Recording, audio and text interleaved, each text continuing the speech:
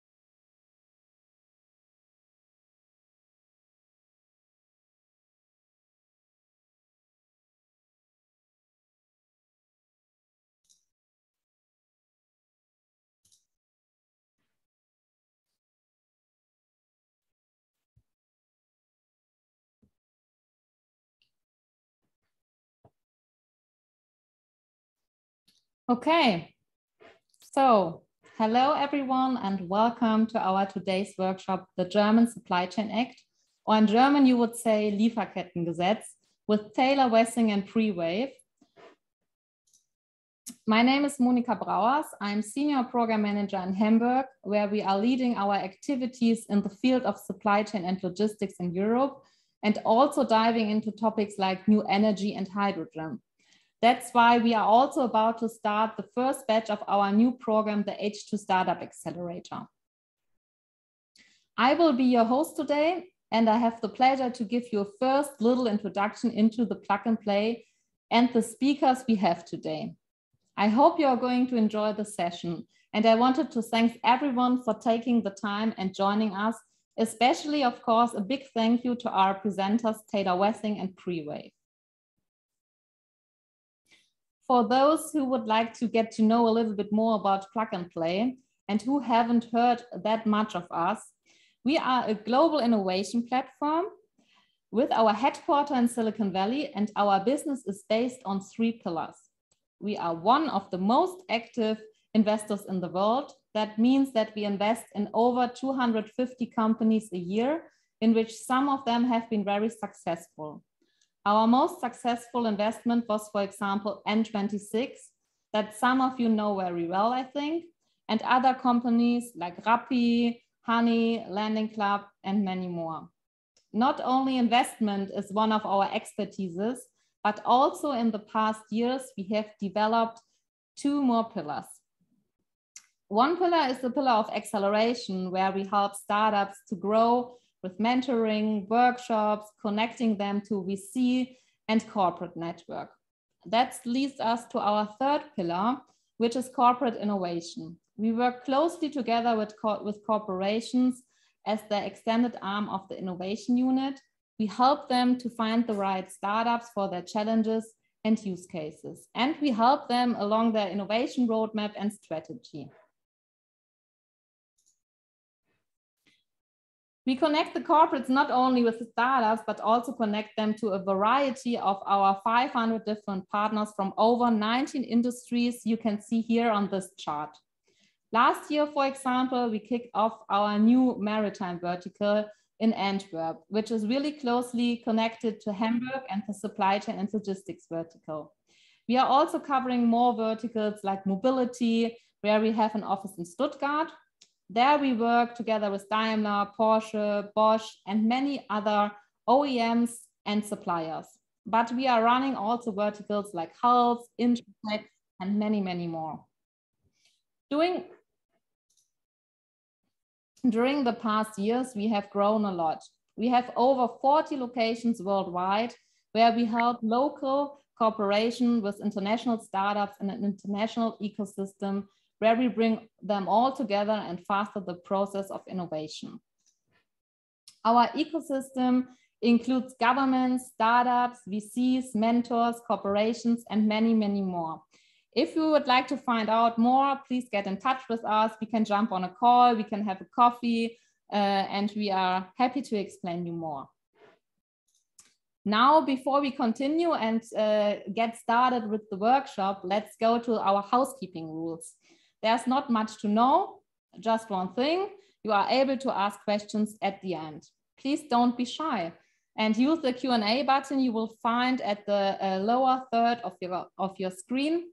And our team is going to process all of the inbound questions then, and we try to get as many as possible towards our panelists. Now I would like to hand it over to our co-hosts. Welcome on stage, Sebastian Rünz, who is a salary partner at Taylor Wessing. For the ones who don't know Taylor Wessing, it's a global law firm, and they are mentoring in many, many plug-and-play offices. Sebastian is a specialist for the German Supply Chain Due Diligence Act, and that's why he is here and all of us are here. Together, discussing with Sebastian, we have Harald Nitschinger, who is CEO and co-founder of Prewave. Maybe some of you might know Prewave because they were part of our previous batch. They attended our expo in November. And yes, Prewave, what does Prewave make? Prewave makes supply chains more resilient by monitoring and predicting supply chain risks through AI technology. I would say, Sebastian and Harald, I stop screen sharing, and with that, the stage is yours.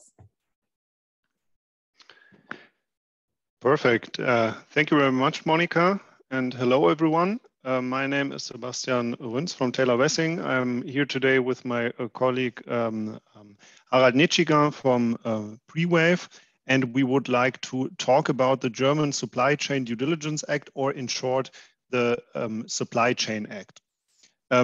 Let's take a look at our agenda first. So first, we would like to give you a short overview on what the Supply Chain Act is actually about. Then we would like to focus on one of the most important obligations under the Supply Chain Act and how it can be accomplished, the risk analysis according to Section 5 of the Supply Chain Act. And then, as Monica already mentioned, we still have time for your questions and answers. Perfect. I would suggest, Harald, do you have anything to add, or should we just start right away with our first slide? I have nothing to add, just a short welcome from my side. And Sebastian, let's dive in. Perfect. Okay, so here on the first slide, you have a short overview on the content of the German Supply Chain Act. And also compared to the French Loi de Vigilance, and just recently the first draft of the EU Commission on a European Supply Chain Act. So the first comprehensive supply chain law entered into force in France in 2017. However, this law did not really describe what companies have to do with respect to human rights due diligence. The German law is much more detailed on the due diligence process. And as you probably know, it becomes effective in 2023 for companies with at least 3,000 employees, and in 2024 for companies with at least 1,000 employees. It contains penalties up to 2% of the annual group turnover in case of violations of due diligence obligations. And since the end of February, we have a draft of the EU Commission for European supply chain regulation, which goes far beyond the German law. For example, it does not only contain direct suppliers, but also indirect suppliers. It includes more environment-related obligations. It's also applicable for smaller companies and so on. So when you compare the two laws, you can see that the European draft, at least the draft, it's not decided, not in force yet, goes beyond the German law. So this just as a short overview on the three different laws here. Maybe Sebastian, if I can jump in here with one of the main questions we always face when presenting the supply chain law to our customers, and that is around the applicability of the law. Okay, it's clear that a German company with more than 3,000, more than 1,000 employees is covered. But what if you take the situation of let's say a United States-based holding company? Let's take General Electric as an example. A General Electric subsidiary in Germany with more than 1,000 employees, is that also covered under the law, and to what extent? It's a good question. It was complicated in the beginning because the law is not 100% clear on that point. In the meanwhile, the authorities gave a statement on the applicability with respect to foreign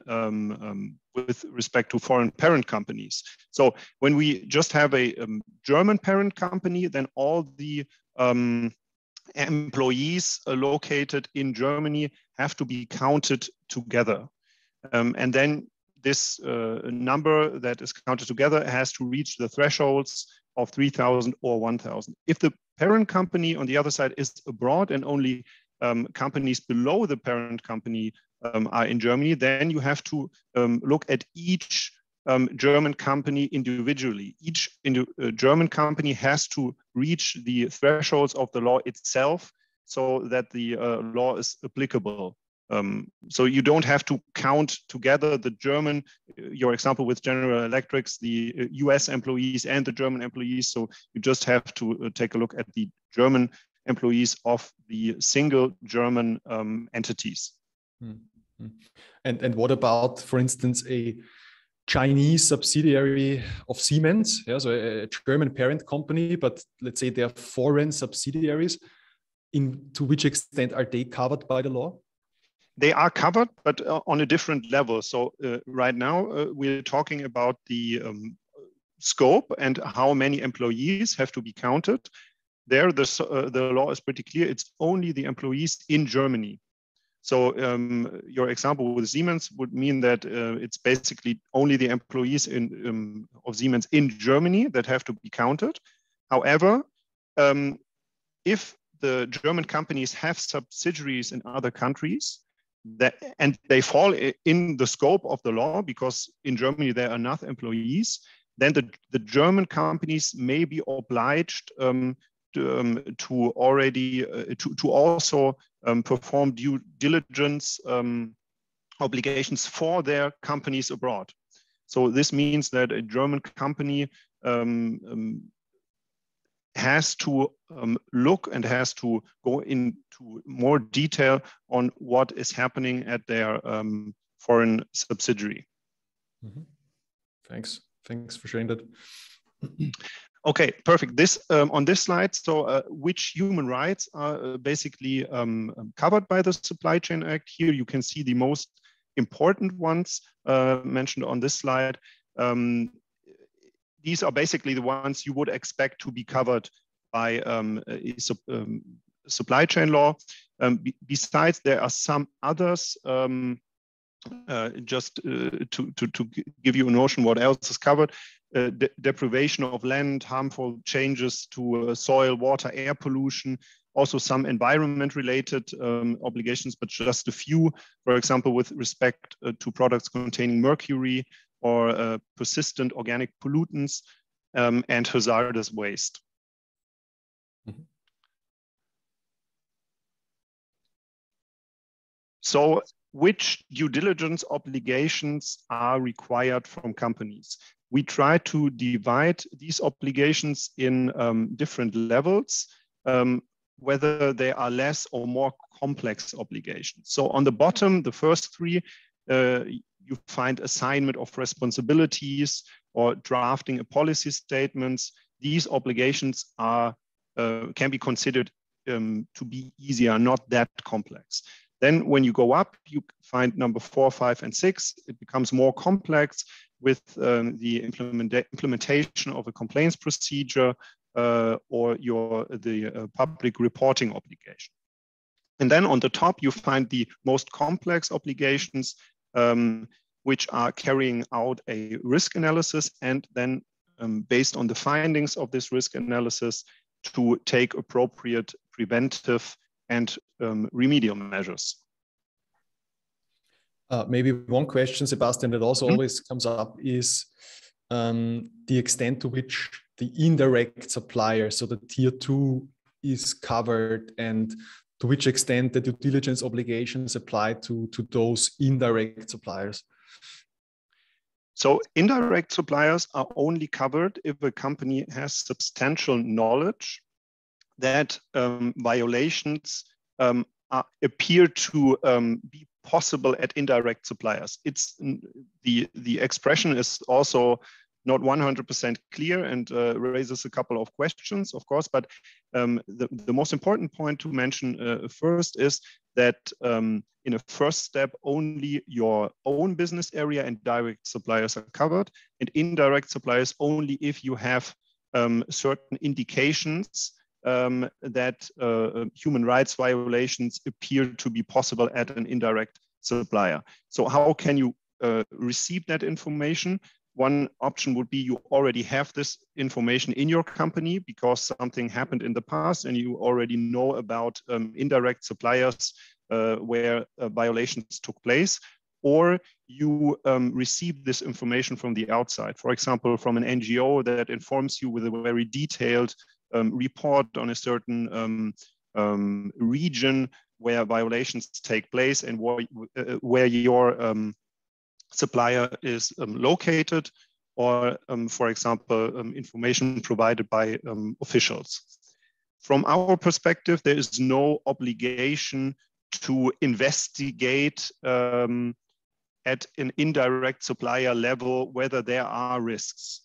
So the wording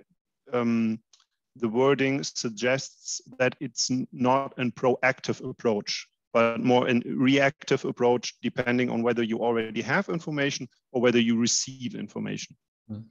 And this is, I think, really one of the key points of difference towards the European Union level draft, which was presented by the Commission, I think 2 weeks ago, where the whole value chain is covered by the due diligence obligations. So not just the suppliers to the, let's say, indirect suppliers, but even the customer side is covered, right?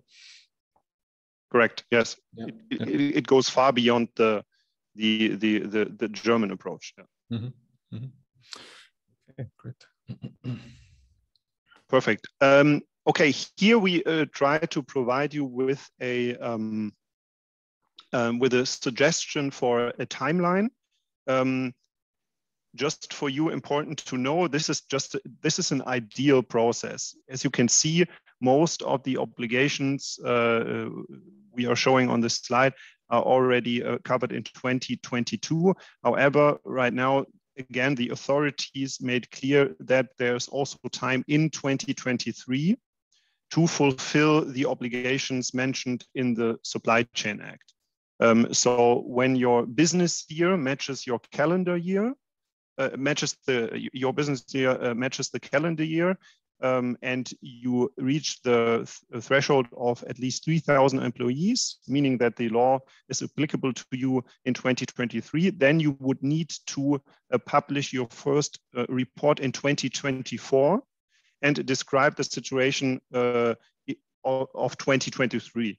However, since this whole process is a very complex process and basically a change process that covers so many different departments at a company, most companies we are working together with already started, of course, to perform a variety of obligations already in 2022, so that they still have enough time in 2023 to finalize the whole process. Mm-hmm. Great. And yeah, I think now in the second part of this presentation, we now want to take a deep dive on the one particular due diligence obligation that Sebastian just showed is the one which you should be getting started with as one of the earliest, and it's also the one with the highest complexity, and that is the obligation to conduct a risk analysis for all direct suppliers, also for the own business operations, but in particular, the complexity is also around doing this for all direct suppliers. And here we would like to now introduce a step-by-step approach that is both lawful, but also, and I think that is then my side of the presentation, efficient. And of course, Sebastian will make sure that it's also lawful. The approach that we present and recommend is a risk-based approach, and that is very much in line with what the law requires. So the law requires a company that falls under the supply chain law to conduct at least once per year a risk analysis, which as its outcome has a prioritization of risks in the supply chain. And based on that prioritization, companies are obligated to take adequate measures. And within this funnel chart here, this is also the two, let's say, sides we are looking at. On the left-hand side here, it's the risk analysis. And on the right-hand side here, it's the prevention and remedial measures that are then taken as a result of the risk analysis. The prevention and remedial measures are, of course, potentially resource intensive. Yeah, they can range from doing simple supplier questionnaires, asking suppliers for statements, doing workshops, but going then to very resource and cost intensive measures like on-site audits, and potentially, even though there's no hard requirement in the law, but an offboarding of a supplier if there's repeated issues at the supplier. So let's look at the first, on the left-hand side here, the risk analysis and the approaches that can be taken. We want to get to the prioritization of suppliers, a risk-based prioritization based on which we want to take the measures. But as a first step, we want to reduce the numbers of suppliers we sort of look in depth and check in depth by excluding what we call non-substantial suppliers. And how can that be done? There is basically a three-step approach. As a first step, we consider all direct suppliers as they are available in a supplier database, such as a SAP system or equivalent. That is then considered as the basis. There's no differentiation between, let's say, direct or indirect spend, production material or non-production material in the law. So all suppliers have to be considered.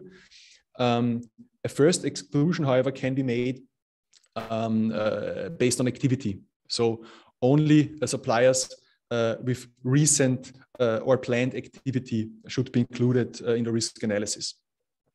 And of course, also data duplicates can be excluded, which of course sounds easy, but in practice is then one of the things that are really on the to-do list at this step, is really getting to a clean supplier list and excluding non-active suppliers. And then those suppliers are then subjected to a first risk evaluation based on country risk and commodity risk. And here I would like to hand over again to Sebastian to quickly explain the approaches that can be taken during this step and how he usually recommends this approach. Yeah, why country risk, why commodity risk? These two criteria are also mentioned in the Supply Chain Act as potential options to understand where your company has certain risks.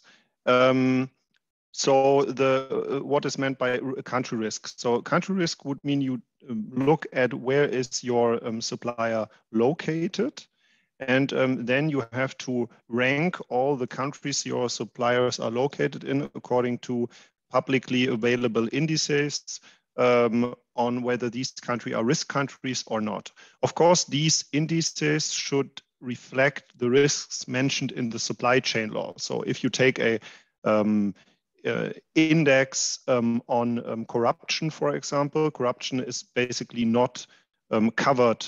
The expression itself, corruption, is not covered by the Supply Chain Act. So it makes sense, of course, that you take indices that reflect the human rights risks like child labor, forced labor mentioned in the Supply Chain Act. And then you would rank your suppliers according to the ranking of the different countries they are located in. The commodity risk, of course, is more complex because it requires a knowledge of your of the products or services in your sector. Depending on the sector, commodity risks could look very differently. But that would be a second approach, how you could take a look at where you have risk and where not. Just to mention it right now, after the webinar, we will provide you with a guide on risk analysis that also contains helpful indices, helpful links on sources where you can find more information about country risks and commodity risks. Yeah, and we have taken this blueprint from Sebastian also as an input at Prewave. So this step of country, commodity, industry risk evaluation is a step that within the Prewave system happens automatically. So we have considered for the country risk the indices on country risk that are relevant to the law. And we also do commodity and industry classifications for suppliers. And we have our own models where we model commodity and industry risk based on historical data. Happy to elaborate on this further in the Q&A session if it's relevant. And just to mention, because Harald, you just mentioned the difference between production, non-production material. Yeah. So this is really interesting because, again, the law is not 100% clear. But here we have, again, a statement of the authorities. I always say a statement of the authorities. All these statements, it's basically one statement. It's an FAQ you can find online that is provided by the authorities with first hints, with first explanations on the Supply Chain Act. Maybe when you continue, Harald, I can just send the link in the chat. So then it's only provided in German, just to mention it. But there in this FAQ, the authorities say that also non-production material, or they call it indirect procurement, also have to be taken into consideration if it's relevant to ensure the existence of the company. So now they come up with a new expression that makes it maybe more complicated. I don't know, but it basically says also the parts you are purchasing that do not become a part of your product you're selling to your customer or the service you're providing to your customer still have to be considered when you perform your risk analysis.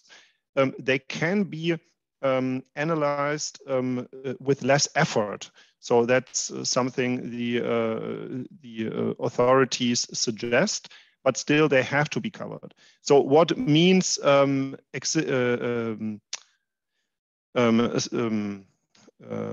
purchases relevant for the existence of the company? That's basically a lot, and also the majority basically of your purchases, because your IT infrastructure, for example, your office furniture, all this is required for you to provide your services, to sell your products. Maybe some things can be filtered out. For example, if you have services for your gardens at your headquarters, then that's not important that you maintain your gardens. That would be a supplier that is not that does not have to be included in your risk analysis. But I think that in the end, it's just a minority of suppliers that can be filtered out with this argument. Maybe one last question, Sebastian, before you share the link to the FAQ.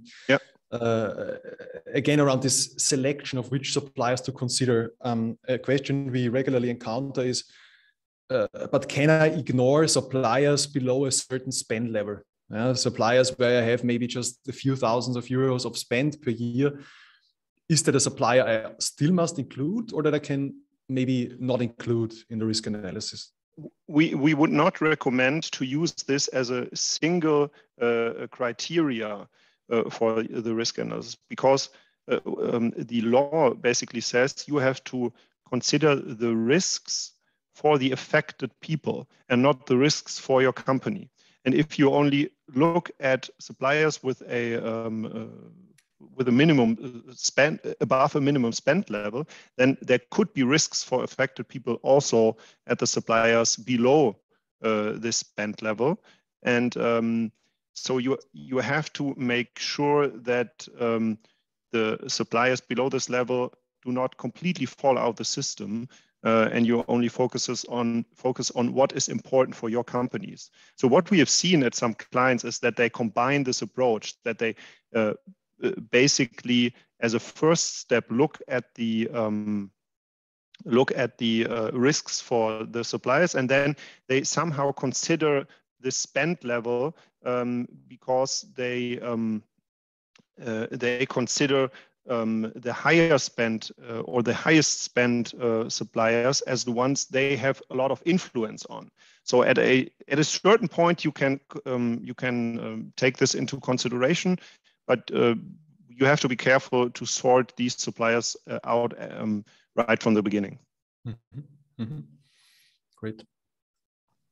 So at the end of this exercise here, we have selected and are able to proceed with the substantial suppliers, where we have, based on activity, based on their relevance for the execution of the business, as Sebastian just said, based on the country and commodity risk, we have identified risk potential. So those are the substantial suppliers. We are now proceeding to the next step. And this step is now where we really come to the, let's say, core of the risk analysis, because there we apply the 3 criteria that the law gives on conducting the risk analysis. That is, on the one hand, the severity and probability of violations at the given supplier, the potential for incidents to occur, also in other words, and then 2 other factors that should be considered: the degree of influence you have over the supplier, and the causal contribution you have towards the violations and problems at the supplier. And right now we want to basically go in depth on each of those 3 points and provide tips and tools in order to evaluate those 3 criteria as part of the risk analysis. The first step. Oh, sorry, Sebastian, this is still now. No problem. Matrix. First, let's say the combination of those points to arrive at the prioritization of suppliers. Please go ahead, Sebastian. Okay, what can you see here? So basically, the law says that you have to prioritize the risks you identified. And the Supply Chain Act mentions certain criteria on how to prioritize these risks. Of course, they are more or less simple to comprehend. However, with these criteria, companies then shall decide if and where to take measures first, and also to decide even if certain risks are completely negligible. So what do we have here? Maybe let's start with the easiest one in the middle, degree of influence. Degree of influence, for example, would, most importantly be what's the ratio of your order volume of your company compared to the turnover of the supplier. Is there any economic dependence? Because of course, if you are the most important customer of the supplier, for example, making 80% of the turnover of the supplier, then you have much more possibilities to put pressure on the suppliers than when you are only one of 10,000 customers.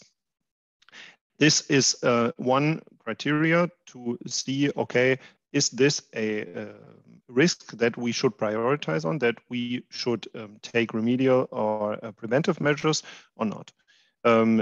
The other one, Harald already mentioned, severity, probability of violations, severity, for example, how many people are affected, the degree of effectiveness of people, the likelihood then, probability, likelihood of risks turning into violations. This would be the factors that need to be considered under severity, probability of violations. And then we have causal contribution. So there you would need to assess whether your company has directly caused a risk or jointly with a third party, or whether your company has indirectly contributed to the risk. And if it's the case that you put pressure on the supplier in certain ways, this may increase the risk. So, for example, one thing you could focus on under causal contribution would be your contract drafting. What does this mean, contract drafting? For example, if you identified a certain risk supplier, a certain risk supply chain, for example, raw material you are buying, and you know this raw material goes back into, or your direct supplier sits in a country where this raw material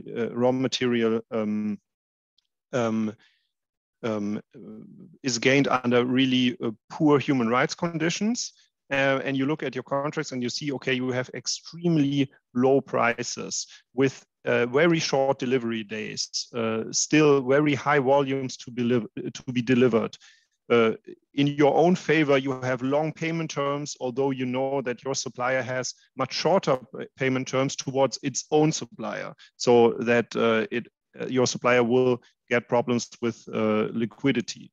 So these factors all combined could be considered as a causal contribution that in the end increases the risks at a supplier level. Then you have to somehow put all these criteria mentioned in the law together and then decide, okay, which are the suppliers that are critical to us, less critical, and where you want to or need to take measures first, or where you have to take measures only in individual cases, or maybe also where you don't have to take, or you don't want to take any measures at all. So there could be the situation that you have you identified a certain risk, but you say, well, this risk is completely out of our range. We are not contributing to it. We don't have any leverage on that. We basically cannot do anything. So the law, by saying you have to perform an appropriate risk analysis, that's the expression used in the law, provides the option that you don't need to take measures on every risk you identified. Mm-hmm.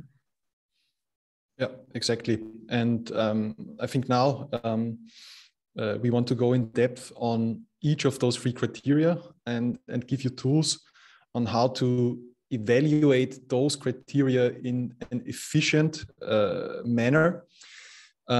Because, and that's of course still something to keep in mind, whichever approach you take should be applicable to all of the suppliers within the risk analysis. And only the measures are then taken in a targeted manner, only, for instance, for critical or high priority suppliers. So looking at the first criteria, the severity and probability of violations, maybe also to quickly give the definition of how it's written in the law. So here we are talking about the severity of the violation that can typically be expected, but also the reversibility of the violation and the probability of the occurrence of a violation of human rights related or an environment related obligation. So all of those things combined. And the best practice that we at Prewave have implemented is to take a combined 360-degree scoring approach on each supplier, where you look at a combination of risk factors that you have at your disposal. A core ingredient of that is an historical view on the risk incidents that have occurred at the given supplier based on what can be identified on public data. So this is, let's say, a core Prewave capability of being able to look back 5 to 10 years into the past and identify, as part of a red flag screening, which covers all of those aspects of the law, human rights and environmental risks, in order to identify, have there been in the past and what has been the occurrence of such risks at the given supplier. But that is, of course, not all that can be or should be considered as part of the scoring and the risk analysis around this severity and probability of violations. We also consider the country and commodity risks that we already covered, because we can have the situation that we have a supplier in a high-risk industry producing a high-risk commodity in also a high-risk country. So let's say a Chinese supplier of certain chemicals or chemical materials.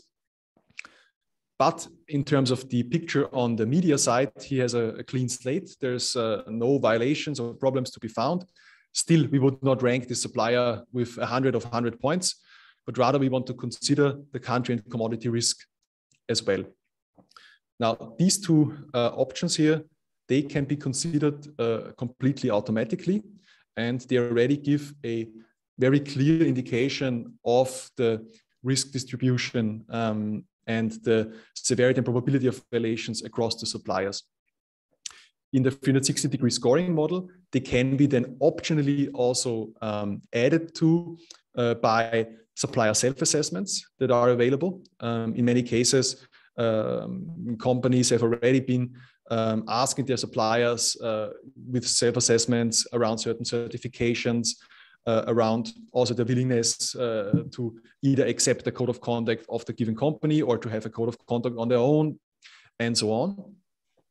And also to consider customer internal data, meaning data that arises, for instance, out of the complaint, the grievance mechanism, or findings of previous audits, or out of other possibly desk audits or due diligence processes with the supplier. And combining that in a 360-degree scoring approach, as we do with Prewave, that gives you a very complete picture on the severity and probability of violations. And the first two of those quarters can be done completely automatically and already bring you along the risk analysis. The next point to cover then is the degree of influence. Sebastian already alluded to the implementation best practice, which can be summed up as the share of sales. And that is basically calculated as the annual spend you have with the given supplier divided by the annual turnover or sales of the supplier.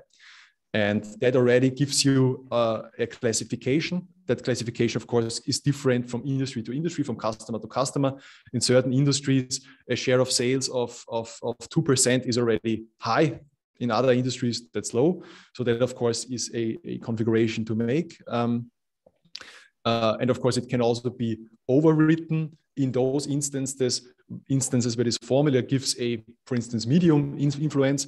But for other circumstances that are known, for instance, certain relationships, contractual relationships, even legal relationships, the influence is still high. And that can then, of course, or should be considered in the model as an ability to override the share of sales based approach in certain circumstances. And then the third point, causal contribution.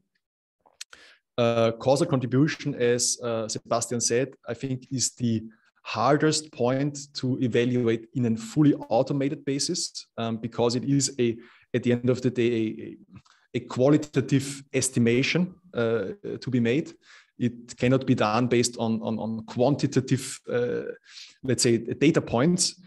So in order to be efficient in the approach, let's say the suggestion is to have it as a case-by-case determination, but to not do it for all suppliers, but again in a risk-based manner. So taking an approach, for instance, considering those suppliers that based on the country risk and severity and probability of violations have already been identified with a certain increased level, to then also do a sanity check around causal contribution, whether it exists.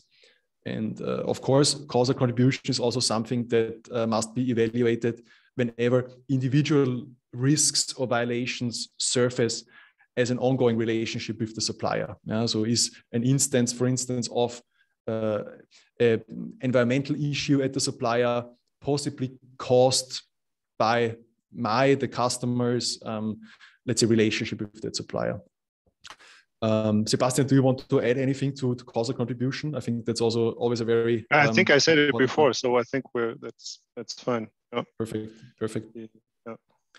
Yeah. So at the end of the day, then, what we at Prewave have done with good guidance, also from, let's say, the document of Sebastian that you will receive later, is to now integrate those processes and those steps into a software and automated approach. At Prewave, this sort of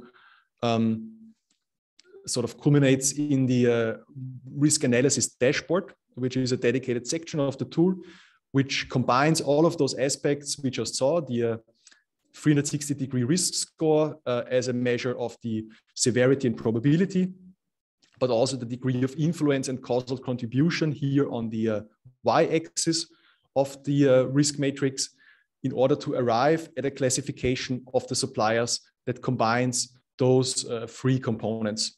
And what you're left with then at the end of the day is a classification which basically shows you the priority to take measures. Yeah, so suppliers where you have then both a high risk score and or high degree of influence or causal contribution should be the ones where you immediately or with high priority take appropriate measures, whereas the ones that are, let's say, more in the medium priority or low priority section can be, let's say, approached with less priority. And that is, let's say, the risk-based funnel approach in a nutshell. And that is the approach that we are now realizing with many of our customers at this point. So, yeah, thank you very much. I think we've reached the end of our formal presentation, but of course now the fun part begins, the question and answers, and we look forward to answering all of your questions. Please share them in the Q&A section of Zoom. Thank you.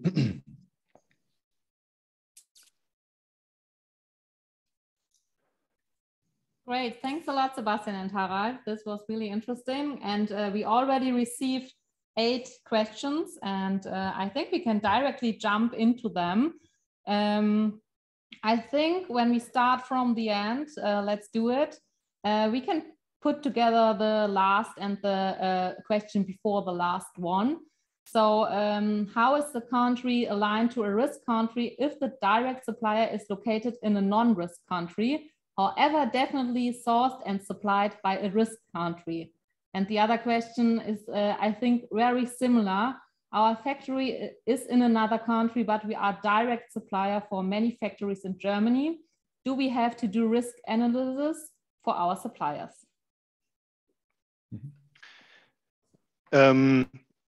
Maybe I try to respond to this question.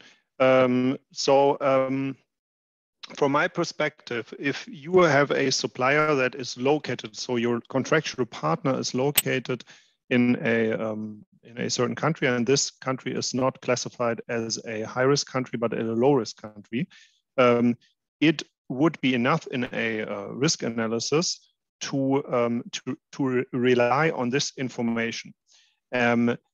This could be different if you have information on a lot of your suppliers that although your contractual partner is located in a certain country, the actual factory is in another country. And this country is considered a risk country. But again, I would use the expression of an appropriate risk analysis. You need to start at a certain point. And you cannot start by asking all your suppliers, which at certain companies are tens of thousands of suppliers, whether they are not only located in a certain country, but also manufacturing in this country. So if you start from the point, okay, where is my supplier located, then it should be enough to evaluate this suppliers by the location where he is, where your contractual partner is actually located.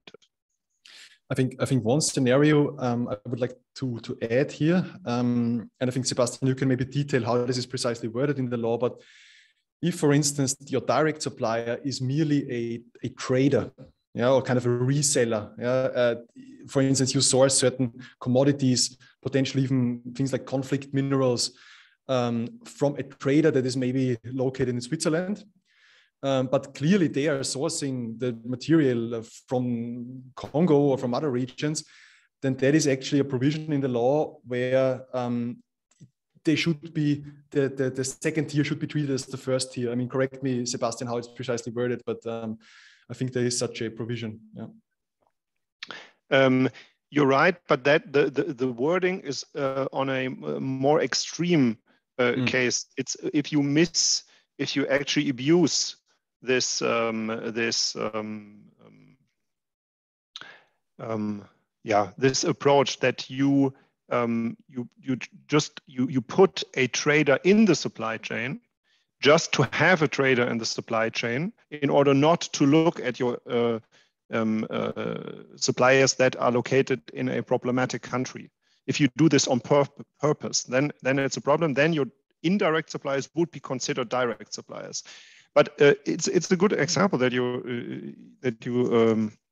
what you just said, because I think in the end it also depends on the knowledge of the company. So if you have 1, 2, 3 suppliers where you know they are actually sourcing from a high-risk country, and then you are even in a problematic supply chain, then you could actually consider this as substantial knowledge, maybe, so that you have to look at the indirect ones. But I think the more important point is that you don't have to start asking all your suppliers whether they are sourcing from other countries or whether they are sourcing from countries where they are also located in. Mm-hmm. And maybe one last point from my side on that one is this is again touching on a question of the word of the law and how far you want to go, and that is, I think, let's say a situation that a lot of companies are currently dealing with. Where am I maybe going beyond the law for certain reasons? What are such reasons? For instance, in practice, we see that with any OEMs, with any companies that are selling to end customers, they really are trying to maintain their reputation, and even though they might not be in violation of the law by word of the law, and maybe even a judge rules in favor of them, the reputation damage is still done if a case out of the second tier arises where it can be argued they could have had substantial knowledge about the issue. So that would be then the car companies, the fashion brands, all of those that are really clearly publicly exposed. If you are a tier 3, a tier 2 supplier, then it's, I think, more the relationship towards your customer, where, for instance, in the automotive industry, the pressure comes from the OEM. So it's then really a situation of the law in practice, or how it's really implemented in practice versus the law, how it's formulated legally. All right. Then let's jump to the next question. And I think, Harald, that goes into your direction. Is transportation included into the risk analysis at Prewave? Transportation, if you mean logistics suppliers, if that's how I can interpret this question. Yes, so indeed, I think logistics suppliers is one of that area of indirect spend, which is typically a high risk spend due to the working conditions in logistics. So yes, and that is actually what our customers do. Yeah, we include then the logistics service providers as well in the risk analysis, not just the production material supplies. Yeah. Okay. Then we have a question. What happens if a company through acquisitions grows to above 3,000 employees in 2023? Would they have to comply immediately after deal closure, or is there a transition time? Well, from my perspective, they are included, so they fall under the law. The law basically says you need to have 3,000 employees in general. So you need to have, in general, 3,000 employees. What does in general mean? You have to, the law doesn't explain it explicitly, but if you have an acquisition, so from the acquisition on, you know you will have more than 3,000, and let's say the acquisition is in June 2023, and so for 6 months of 2023 you have more than 3,000. I think the likelihood is really high that the authorities would consider you to fall under the law, and that in 2024 you need to have a report ready.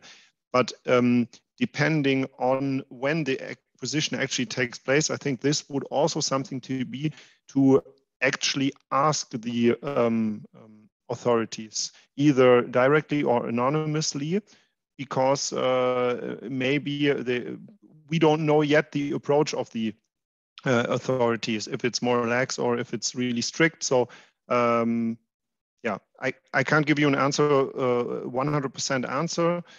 In general, I would say if it's clear that from the acquisition on you will have more than 3,000 and this is a long period in 2023, then you have to consider your company falling under the law in 2023.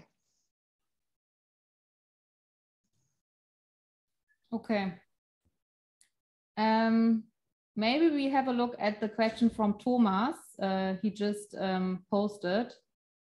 To me, it seems the law suggests to incentivize to implement a solution just well enough to prove that you have done enough due diligence, but not any further to avoid unpleasant findings. How do you think about this, and what reasons do companies have to go beyond the minimum requirements? Yeah, maybe if I can take this first, Sebastian. I think this goes again to this point of maybe even going out, zooming out a little bit further. Why is the law here? Yeah, I think the law is here because the shift in the minds of the consumers that have more and more awareness of wanting to buy clean products and not supporting supply chain issues in the products they buy. Yeah, 75% of Germans support the law, and this is really a shift in consumer behavior. Long story short, the law is now here, yeah, but the drive behind it is still what the consumer wants and the consumer awareness around it. And let's say there might be a legal evaluation around if the company has acted in accordance with the law, but there is also going to be a public evaluation and a media evaluation and a reputational evaluation, which for many companies is probably the more relevant thing, yeah? Because there you have potentially more than 2% of your annual revenues at risk, yeah, not just 2%. So that again is my answer. Is yes, the law is there. It's a first step. The EU law goes much further as it stands right now. But yeah, maybe Sebastian, you have anything to add? Yeah, you're right. The last thing you said, the EU law, we already have a draft, so you have to keep this in mind, that we don't know yet when it enters into force. It may take a couple of years, and we don't know whether it enters into force as it is shown in the draft right now. So it may look totally different in the end, but still you have to have this in mind. And another thing I wanted to mention is that I think when you go into detail and when you look at all the obligations that are required by the German law, it's not nothing. So it is quite a lot. Of course, we don't know yet, and you could argue whether it actually helps people in the supply chain in countries that are related to human rights violations or not, but still there are these obligations all together. They require a lot of effort and a change process that is not easy to perform overnight. It will take some time. Thank you. We have two other similar questions from Stefan. Hi, Stefan, from Avatur, and from another one. So, will there also be on-site supplier audits required? And the other one is really similar. Do the preventive measures have to be implemented at all direct suppliers? Okay, let me start with the second one. Do the preventive measures have to be implemented at all direct suppliers? Again, this is a question what you want to do and what you need to do. So the law basically says you only have to implement preventive measures if you have identified a risk at a supplier. But of course, in practice, a lot of preventive measures are rolled out at every supplier. So what are the preventive measures? It could be it can be, for example, a supplier code of conduct, a supplier selection process, so that you, in your process where you select the suppliers, you consider human rights aspects that are taken into account, that are evaluated. A sustainable procurement guideline, for example. KYC processes with question on human rights, sustainable contract design. So it's a lot of processes and documents you could think about.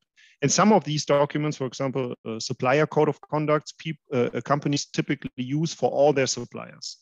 But again, the law does not require it.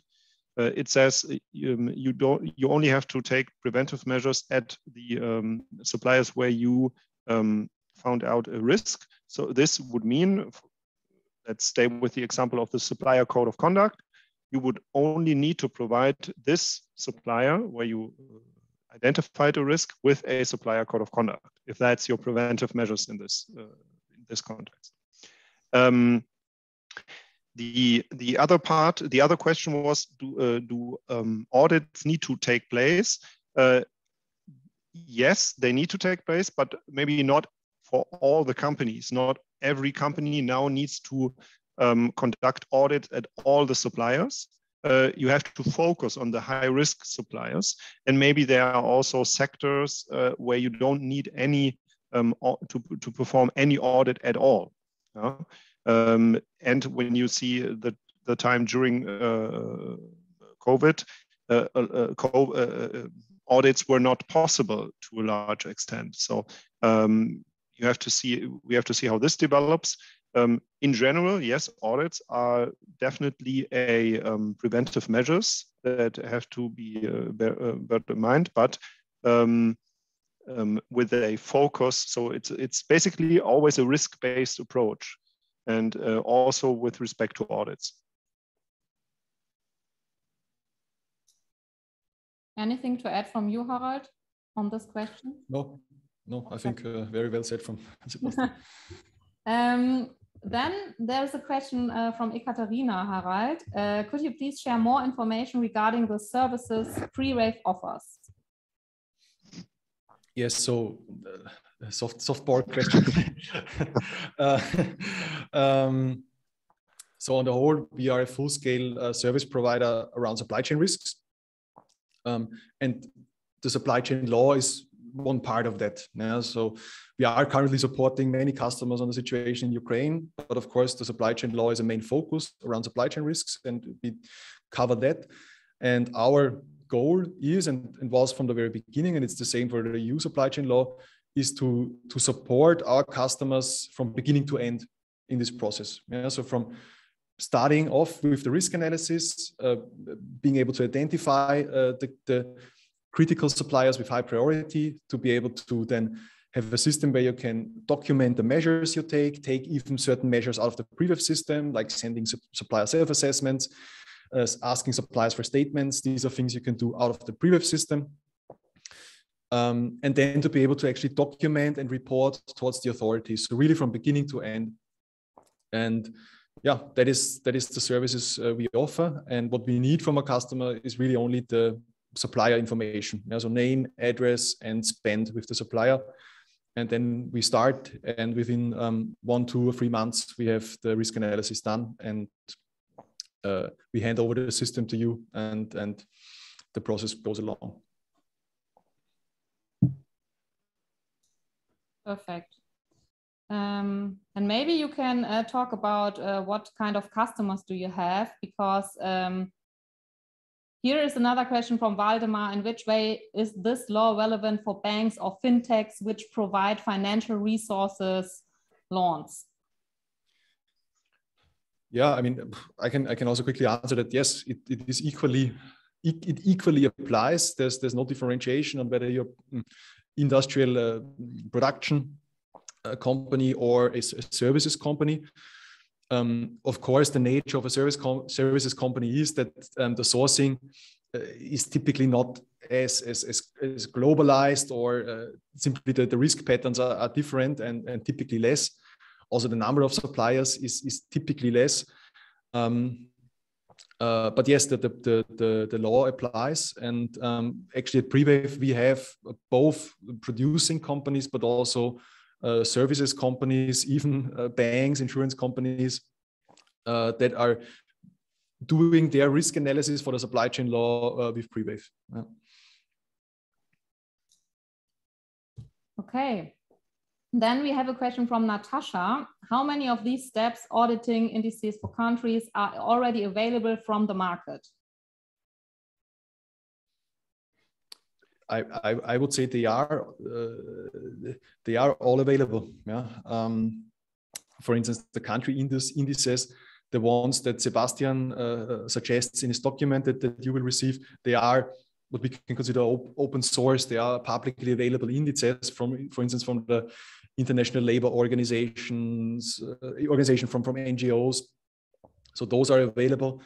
And then, of course, service providers like Prewave, we are also part of the market. We offer then the scoring and the model, and let's say the entire approach from beginning to end for the supply chain law. Auditing, on-site auditing is not something we offer, but it's also something that's integrated in the approach. And there you have, of course, the well-known service providers on that front as well. Yeah. Okay. And maybe we can pull on again the chart with the deadline. I think it was really great. There was a question, by when does the policy statement have to be submitted? Is there a deadline? Maybe Sebastian, that goes to your direction. Well, it has to be submitted before the report is handed over to the authorities, but there is no deadline within the year 2023.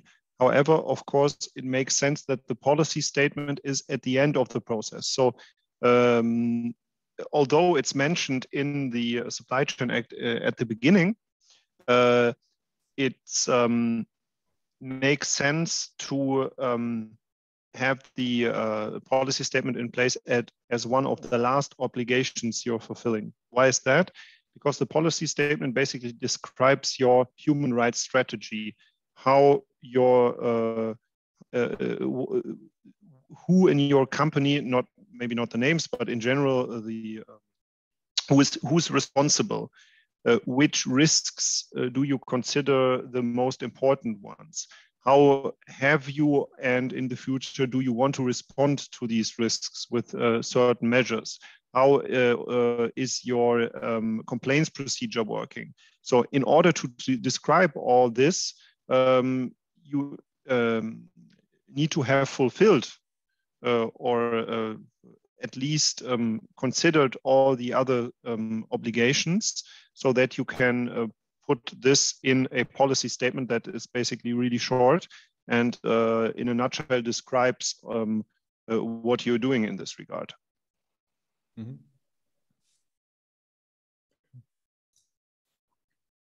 I think the question from Ahmed is really similar. Does the law will give an exception just a space of time until find another supplier, or applying the penalties directly? Yeah, maybe I can quickly answer that. So actually the law does not explicitly require you to change or to offboard a supplier, even if you listen to talks and even the FAQs that Sebastian shares. The ministry and the agency is always quite explicit in that we do not want to force companies to immediately end relationships with a supplier. That is kind of the last resort. But there's a lot of measures you can take until you get to that point. From, let's say, first step measures, then towards more severe measures like audits, trainings, requiring your supplier to have certain certifications or management standards, and so on. No.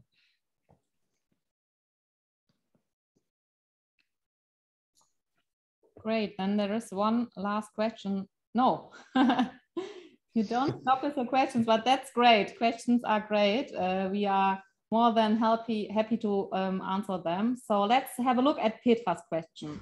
It's a use case. If an importer located in the EU with production in Asia has been affected by an environmental damage, do we need to audit the indirect vendor, or can we claim from our importer to ensure appropriate measures? Well, it depends on how the relationship between all the parties looks like. So if your direct supplier is the EU importer, and the EU importer has another contractual relationship with an indirect supplier, and something would happen at the indirect supplier, then of course you could then your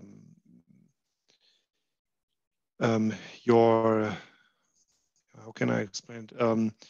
So you in this scenario, you would concentrate on the EU importer first, yeah?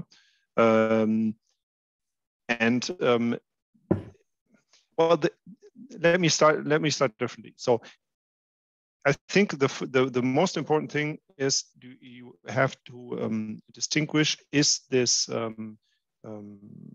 damage that took place at the production facility of your direct supplier. So if it's just a subsidiary of the importer, then it would be your direct supplier, and then you would need to take certain measures as mentioned in the law. And this is, of course, more that is required from you when something takes place at your direct supplier. For example, you need to develop a remedial action plan, and you have to, for example, contact your supplier, tell him that he has to stop the violation with a certain deadline. Then you have you need to follow a certain escalation plan. So that is required when you have a direct supplier. When all this happens at an indirect supplier and you have actual knowledge that there is a human rights violation, then we would have this situation of substantial knowledge, and you would also need to take certain measures at this indirect supplier that, of course, are less broad because you don't have a direct relationship. So you, it's not that easy for you to put so much pressure on this indirect supplier. Maybe if you are one of the most important customers of the direct supplier, and the subsequently also for the indirect supplier, maybe then it looks differently. But then you would need to ask your direct supplier for help and to ask him whether he can take certain measures to end the violation at the indirect suppliers. But it's more limited, of course. So I think in this, the question you have to distinguish where does the violation happen, direct supplier, indirect supplier. Thank you, Sebastian. Now we have a special one, and maybe we can also, so the question is will it be included in IATF 16949? Sebastian, hopefully you know what he's talking about. Audit requirements or only German customer requirements? I think so. The IATF, it's about quality management, and quality management is typically something else than what the law is talking about, because it has different approach. Of course, if you have quality management procedures, you could include human rights procedures. For example, if you perform audits with respect to quality management at your direct suppliers, then you could include certain questions or a certain scope on human rights risks, so that you also consider these aspects in your audit. But I think it's not included in quality requirements. And I think it will not be included in the future. It's something, yeah, it's something beside quality management.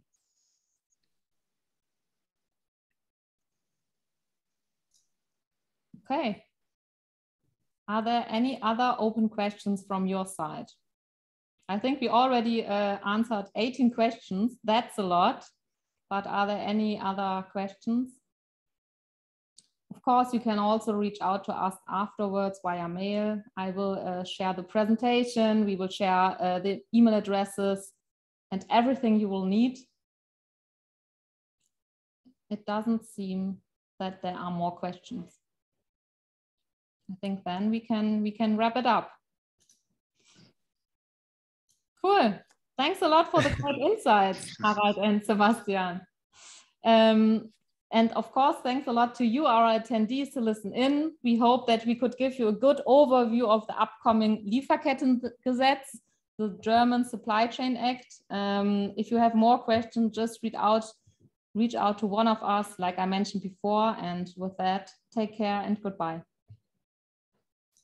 Thank you very much. Bye-bye. Bye, guys.